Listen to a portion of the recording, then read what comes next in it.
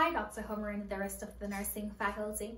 This is my reflection video on my service learning project.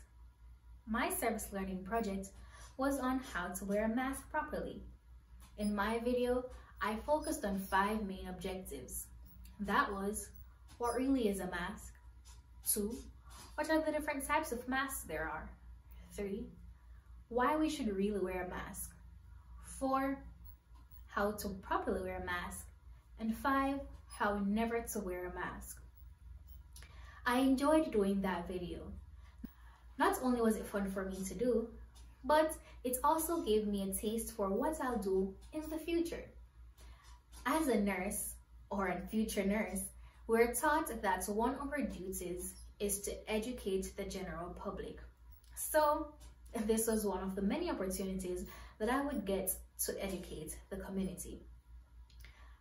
Now, while I was doing that mask, I was thinking about Robeson County in particular.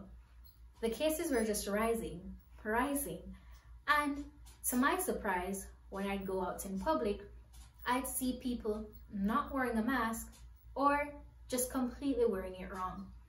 Hence, getting this opportunity to make this video for the public was so dear to me, because not only am I protecting them, but I'm protecting myself, because as a nursing student, I want to make sure that I am safe, so those who I'm serving will also be safe as well. Most fun part of this video for me was demonstrating how to never wear a mask.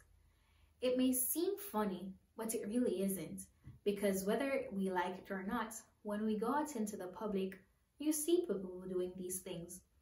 Whether it be not wearing a mask at all, wearing the mask underneath their chin, wearing the mask below their nose. I took this as an opportunity to educate them. They may not know why they even should wear a mask. Yes, they hear COVID-19, and yes, they hear to protect themselves, but they don't really know how it's protected them. Most of the times, they don't even realize that it's not even themselves that they're protecting, but it's their loved ones, their young children, their younger siblings, their parents with underlying diseases or illnesses, or their frail grandparents. I felt really accomplished doing this video, as I felt like I served my community well, like they would take something away from this video.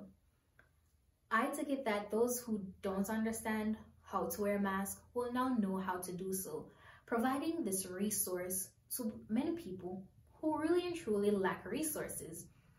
They don't know where to go to look for these kind of videos. Some don't even know that there are videos like this that exist.